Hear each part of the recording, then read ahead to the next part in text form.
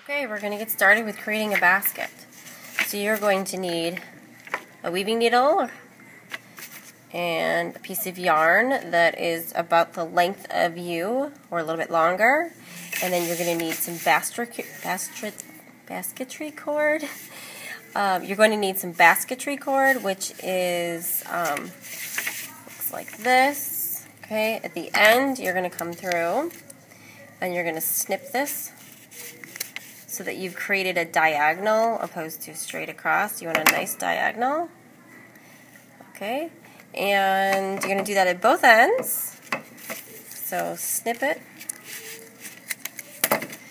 You're going to write your name on it.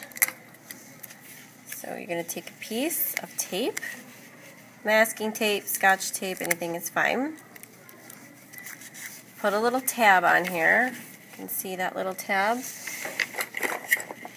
And then write your name. Okay, so they're all going to look a lot alike at the beginning, so it's really important that we put our names on there. Okay, so this is going to be my end because I have a tab there. Okay, and then the cording, you're going to need a piece that is all the way to the ground, from the ground all the way to your hands. So if you're standing up all the way as high as you can go, like you're trying to reach the sky. Okay, so now we are going to pull out our needle and our yarn. And we're going to thread the needle. Okay, this is the eye of needle, this is the hole, this is our yarn. Okay, first thing you should do is twist and then pinch your hands all the way to the end. So you're squeezing that yarn in place. And I'm using my pincher fingers, so notice the placement. So pretend that I've made Pac-Man, and that's Pac-Man's tongue. Perfect that it's red. And there he goes. Okay, that's Pac-Man. Now what you're going to do is do that little Pac-Man. So get your needle here right in front of Pac-Man's mouth. And as I open my fingers like that, I'm going to push that thread through the eye of the needle. Grab it from the other side. And then make a knot. So let's do that lying down. So here, make a circle. And pull that yarn through so you have a knot. When you're sewing, you'll never sew a knot on the needle, but when you're weaving or making a basket weaving, you can do this. Okay, we're going to get ready.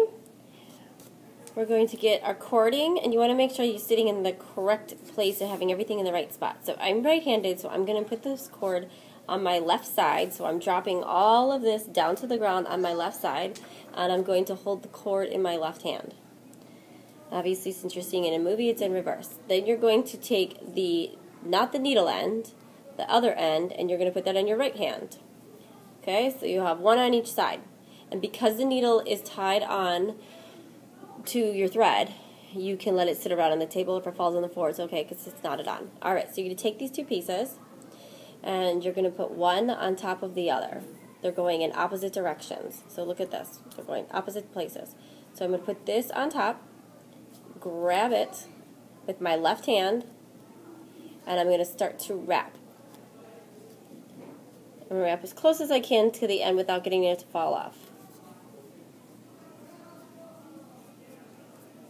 Okay, I'm going to back that up. I'm just going to repeat what we just did because it's a little bit confusing getting started. Okay, so again, you have your cord in your left hand. Okay, so maybe it's a little bit easier now that you're watching from the top instead of across from me. So left hand has the cord, right hand has the yarn. You're going to put them in opposite directions. One's going this way, one's going that way. Put one on top of the other. Grab it with your left hand, leaving a little bit of the white cord showing. Okay, and now I'm going to start to wrap towards the end. It's okay if you have a little bit of space, a little bit showing here. Okay, and then go back. So I first wrapped this way, and now I'm going to change directions. I'm going to start wrapping that way, starting to cover up this extra piece here. It's going to get hidden inside the wrapping. Okay, so actually it's all the way covered. If it's not covered all the way right now, it's fine. Alright, so the next thing I'm going to do is I'm going to start to coil this. This is called a coil basket. So we're creating a spiral. So I'm going to turn this,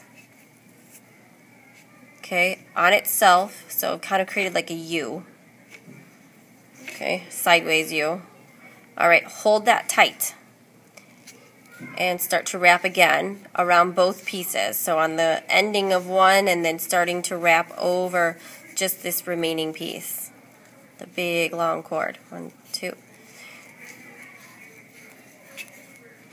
Okay, so it looks something like this. Still looks a little bit funny. So now I'd say you've stitched about 10 times here, or you've wrapped about 10 times, or let's say maybe that's about an inch. Okay, so now you're going to spiral it again. So this is what it looks like. Okay, now you're going to take the end for the first time now that has the needle. You're going to grab your needle, and you're going to come up through the middle of that hole and pull this through. Pull it tight. Go back around the outside of the cord, from the middle all the way around to the cord that's not covered yet. So that's stitch 2. And again around the outside. So that's 2 full stitches. Alright, so I'm going to release the spiral, hold on to the left hand, or the left side cord with the left hand, and then I'm going to wrap. Start to create a pattern. 8, maybe 10 stitches, or 10 wraps. So that's 1, 2, 3, 4, 5, 6, 7, 8, 9, 10. Spiral. Okay, get your needle. Needle comes up to the middle. And then make sure that this new piece is going right where you left off. It's in the next line, next row. So that's stitch 1 and stitch 2. Pull it up. Again, get it tight. Pull tight. Okay, release the needle. And 1, 2, 3, 4, 5, 6, 7, 8, 9, 10. Uh-oh. Ran out of yarn. So what am I going to do? Now I need to either cut off this needle or pull out the knot. So I'm just going to cut it off. Okay, and I'm going to use my new piece, new color or same color, just so you can see easily. I'm going to take a new color. Okay, I'm going to take a few of these out here. I'm going to back it up so I have maybe 2 stitches. Okay, so take my new, my old color, and my cord, put them all in line. Grab it with your left hand. Okay, the new color is going to start to wrap right where I left off. So I had 2 stitches done, so 1, 2, this is 3, 4, 5, 6, 7, 8, 9, 10. Spiral, and then sew with your needle. Okay, so I've wrapped, and now we're going to sew with the needle. I have my needle on the green. Okay, I'm going to come up through the middle, pull through. So this is nice that I've used 2 different colors, so now you can start to see really what's going on here. You don't need to change your colors quite yet, but you can. So that's 1 stitch. Around the outside, into the middle, pull it up through the middle. This is 2 stitches. And again, release the spiral. Hold on to your cord only with your left hand.